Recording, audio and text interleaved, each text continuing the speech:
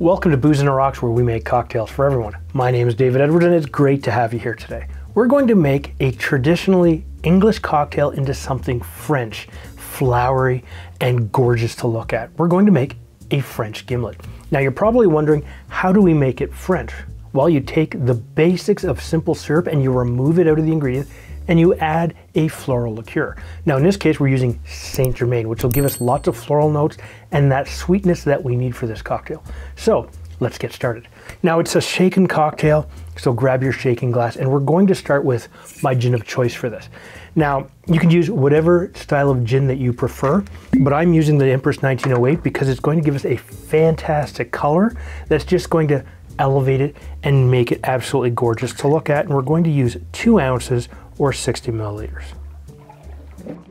If you don't have access to the Empress 1908, but you want this fantastic blue color that changes color, you could actually infuse any gin that you want with butterfly pea flower tea, and that'll give you the exact same color and the exact same composition, and you don't have to worry about whether you can actually physically get this. Now, I said we're going to use St-Germain Elderflower Liqueur.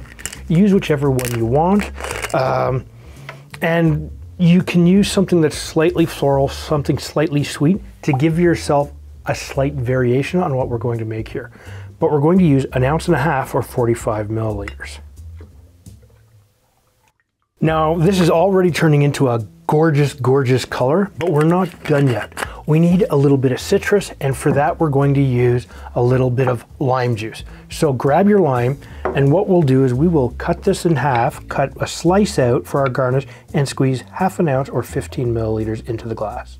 That looks fantastic. So what we'll do now is we're going to add a little bit of ice to this, and we're going to take this for a good 10 to 15 seconds just to make sure that we get a really good dilution and chill it all the way. So make sure that you put this on, give it a slap so you get a good seal, give it a flick, and shake it with a smile. So what you want to do is now pop this off and put this off to the side, because you're going to serve this in something kind of nice, kind of elegant, kind of fancy, or put it in a rocks glass. It's up to you. But what you definitely want to do is make sure that you double strain out any of the pulp from the lime or any ice crystals.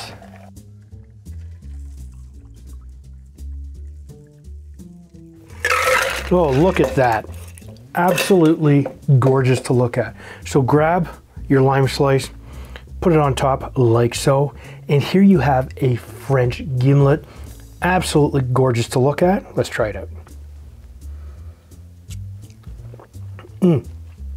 Oh yeah, you get the gin, you get a little bit of that elderflower liqueur, so you get those gorgeous floral notes.